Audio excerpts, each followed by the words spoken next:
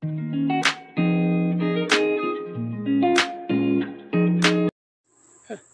guys, welcome back to the channel. Today we're going to talk about my favorite 3 lures for the month of September.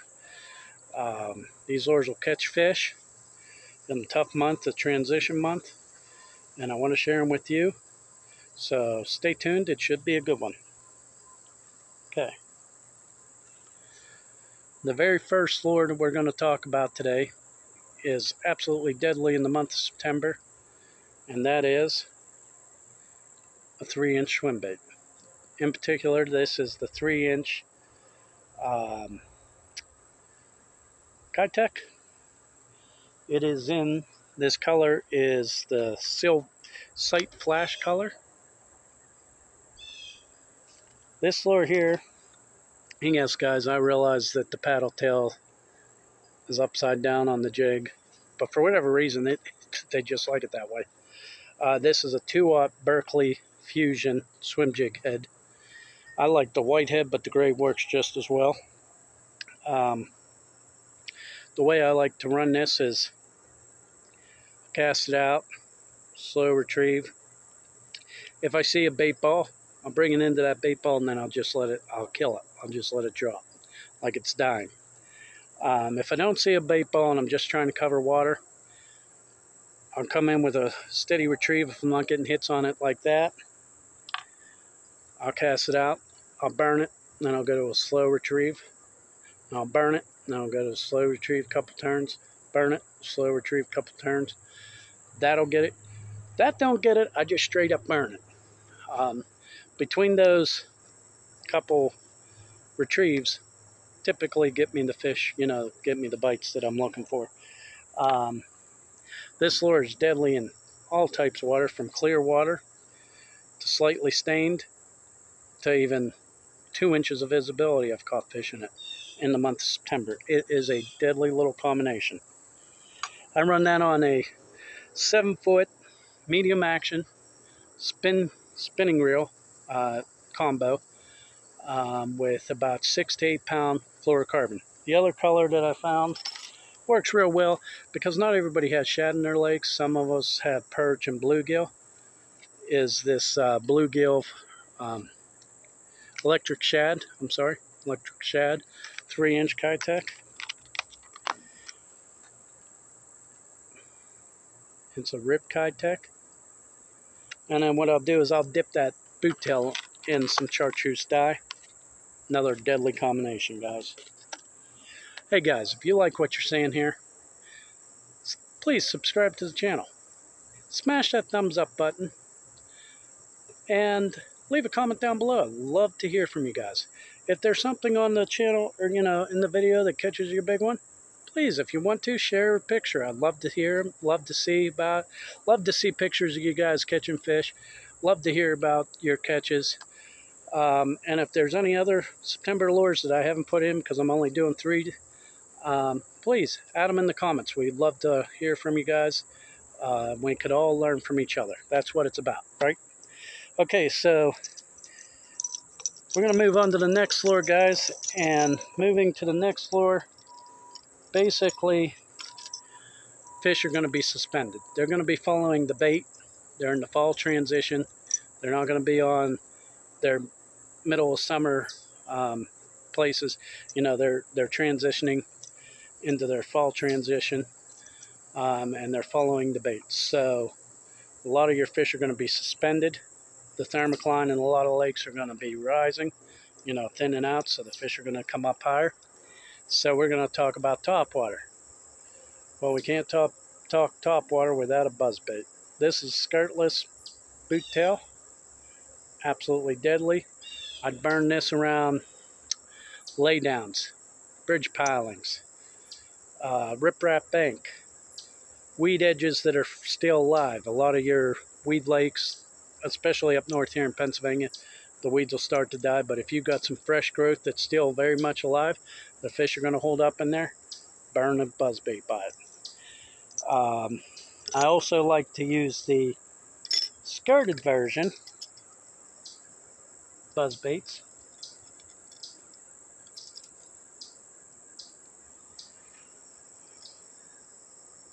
This is by Strike King. This is the bleeding buzzbait. It is a very deadly buzzbait. Again, burn it around your laydowns, your dock pilings, your bridge pilings, um, brush piles that are up, in shallow water. And I also like, you know, a smaller buzzbait with the white. Same difference, burning it past the structure along the weed edges that are still alive, because weeds will create oxygen. Fish will use the weeds until they're all dead. Um, so most of the weeds are dying now. There are certain parts of the lake you're going to find fresh weed, still very much alive weed growth. Great place to target them fish, especially if you can find them in shallow water with a buzzbait. If you can find them with a lay down close by or a deep drop off close by, could be another great place to get it. I would say more of the lay down because, like I said, the thermocline in the lakes are going to start to rise, and the fish won't go below it because there's no oxygen, no dissolved oxygen down below. So they're going to be above it, and that'll make them suspended in the water column. So, they're going to move shallow. They're going to be suspended in deeper water. They're going to be around heart structure this time of the year. So those are some of the places you want to target them. Okay, guys, and then finally, last but not least, shallow water. We were talking, and I wanted to give you 3 different depths. So, like the swim baits, mid column to a little higher, for your suspending fish. Buzz baits, obviously, the surface of the water. And now, in that shallow water where you got nice grass growth that'll be producing oxygen, football jig. Okay. I can't say enough. Dirty water, black and blue. Clear water with bluegill or perch, peanut butter and jelly. And then dirty water to slightly stained, perch color. Guys, I would run a boot tail off of this, or a kick and crawl style, something that has a little extra movement. If you're doing the boot tails, probably go to a 4-inch boot tail or something. Give it a little bit more profile. Or you could do the 3-inch, and get a finesse style football that's got a short shaft like this. You could probably run the 3-inch on there and still get some action. Dragging it across the bottom, around dock pilings, around docks, shallow laydowns. Like I said, that fresh grass that hasn't died off yet, that's still producing oxygen, and they're going to be there. Rock piles up shallow, bouncing the football jig. Basically, throw it out and drag it. Every once in a while, I'd snap it off the bottom and let it hit the bottom again, just to get a reaction strike.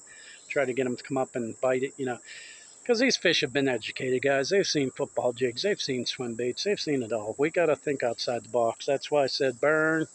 Don't give them time to think about it.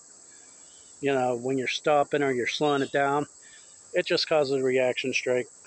You really don't want to give the fish time to think about it. With the football jig, you're dragging it along, and all of a sudden you pop it off the bottom, and he was following it, and he wasn't sure if he was going to eat it, and it snaps off the bottom and comes back on. He's going to react. He's going to bite it. I hate to say it, this time of the year we're looking more at reaction bites, or when we find them bait fish schooling, they got them corralled and they're blowing up on them. This could happen around main lake points, weed edges that are still got live growth in it, where it kind of coves in. They'll sometimes push them in there. They could happen out in the middle of just random spot in the lake. They can corral them up in the shallow coves. But anywhere they would corral them, they'll start exploding. These baits would be, if they're corralling the fish on the surface, I don't think I'd use the football jig. I'd either use the swim bait or the buzz bait. to trigger those reaction strikes. Like I said, throwing a little bit of chartreuse in, bringing it through the skull, and then letting it die. Now you're the one shad, the one perch, the one bluegill that looks slightly different than all the others, and he's dying. He's going to get eaten. You want to be, when you're fishing the bait balls, you don't want to be the same exact looking fish as the 100 fish that are in that bait ball. You want a slight subtlety. If you're using something like this, maybe chartreuse marker down the side or a little dye on the tail, just something slightly different to separate you from the hundreds of other fish that they're eating. And then I like killing it, because I'm going to tell you, some of your biggest fish, they're lazy. They let the little young fish come up and crowd them fish, and they're eating up top, and you kill your bait and it gets down below. Well, that big fish is sitting down there waiting for the injured fish and the dying fish to come down, and he just takes it in. It's a great way to catch some big ones. But those are my 3 top September lures. If you liked the video, please smash the hell out of that thumbs up button. If you haven't subscribed, hit that subscribe button. I'd really appreciate that. And like always, guys, leave a comment down below if there's anything you would add to the September lures, or, you know, if you got something, or even if you have any questions. I love to hear from you. Just leave a comment down below and let me know what you think. And if you got any good fish on the lures that I shared today, hey, leave a picture down below. Love to see it.